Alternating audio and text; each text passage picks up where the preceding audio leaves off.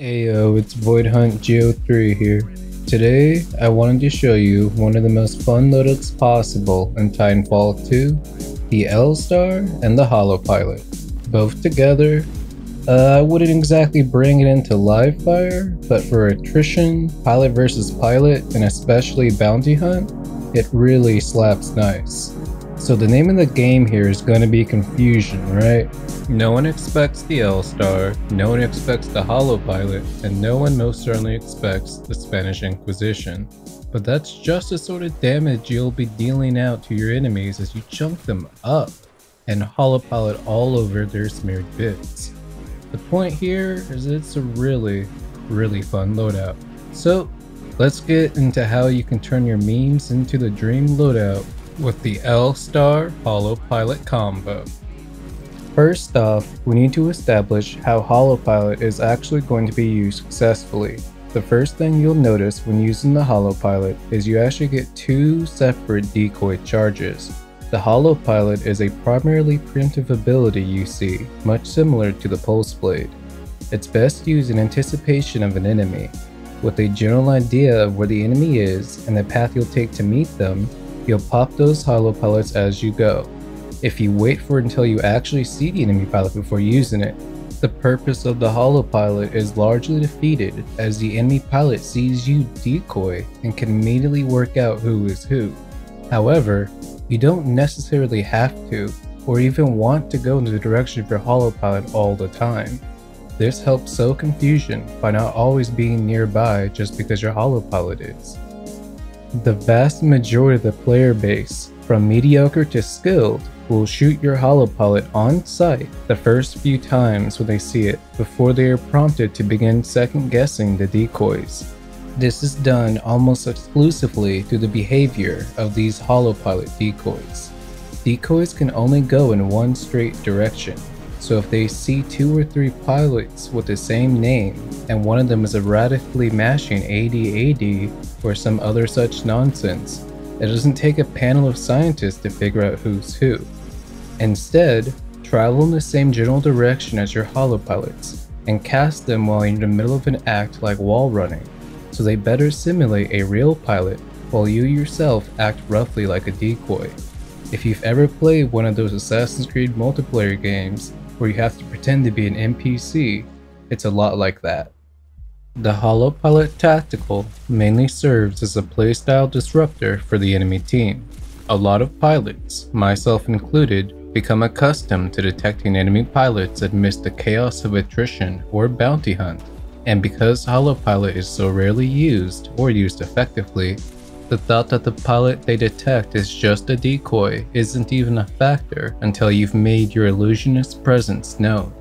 Now, if you are using Holopilot correctly, they will be forced to begin second guessing either you or nearly every enemy pilot they come across that isn't obviously a human player, depending on their skill.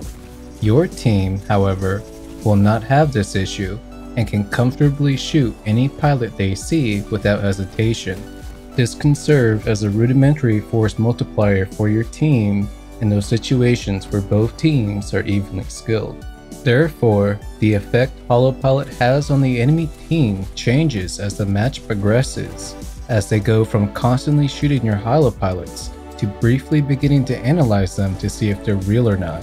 Once this happens, you can then use your Holopilots more erratically, while you yourself keep a low profile to catch enemies off guard as they come to expect you to be keeping overwatch over your decoys rather than pretending to be one. Naturally, this doesn't work at the start of the match because they won't even realize you have decoys to begin with and will just assume you're a confused player and therefore an easy kill. This requirement to be able to read and adjust to your enemy's reaction to your Holopilots is what makes it so fun, but also so challenging to pull off consistently until you're more familiar with how to make your decoys more pilot-like by casting them mid-action.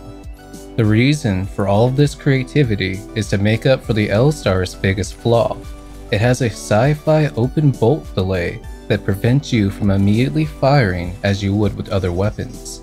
This delay, combined with the travel time of your plasma shots, makes it difficult to win a straight 1v1 as other guns will be shooting first, Han Solo style, and while you'd easily outdamage them, warrior streams of death able to flow, by the time your shots connect, they've often already done too much damage for you to make up the difference. Enter the Holopilot L-Star Synergy. Even if it only takes them a split second to shoot the decoy, realize it's not actually you, and readjust their sights, that's more than enough time to get the L-Star pumping mad deeps and liquefying them for their troubles.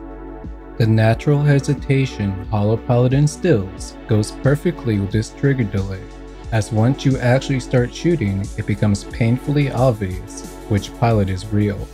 Fortunately, by then, it should already be far too late for them.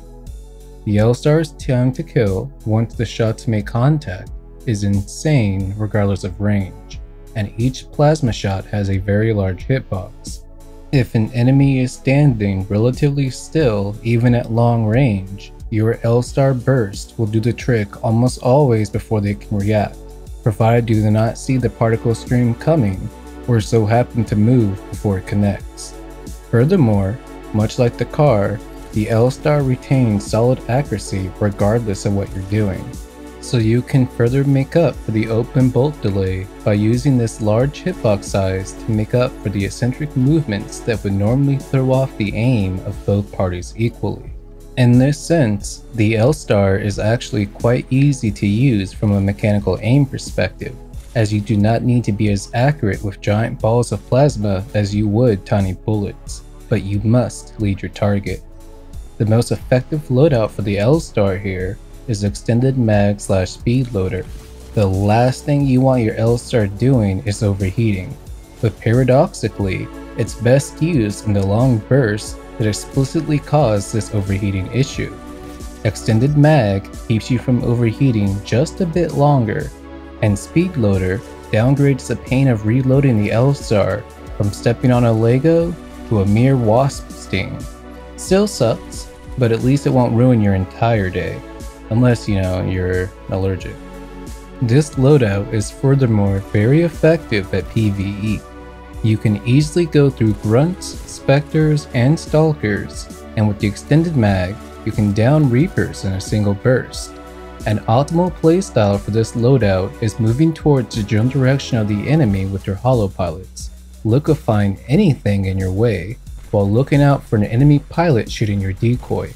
In a panic, with a quick AD strafe, or just moving around your analog stick real fast, you can send out both decoys in different directions at nearly the exact same time. The decoys help prevent the concentration of firepower that makes it so difficult for the L-Star to take on multiple pilots at once. So what you're going to do here is when that decoy comes out, some weird groupthink kicks in for the enemy pilots, and they all begin to start shooting the same decoy because they saw another pilot shoot at it first. This gives you plenty of time to liquefy their numbers down to size as they wrap their heads around your master illusion. But that's basically it, really. It's just a very fun and creative loadout that helps shake things up and gives your sweat glands a momentary break. Unlike the next loadout, the Wingman Elite with Stim that will leave your sweat bucket filled to the brim. You can drop a comment down below for any loadout suggestions or questions, and I will try to respond to them all the best I can. Stay perceptive, resourceful, and relentless, pilots, and thanks for tuning in. This is Void Hunt Geo3, signing out.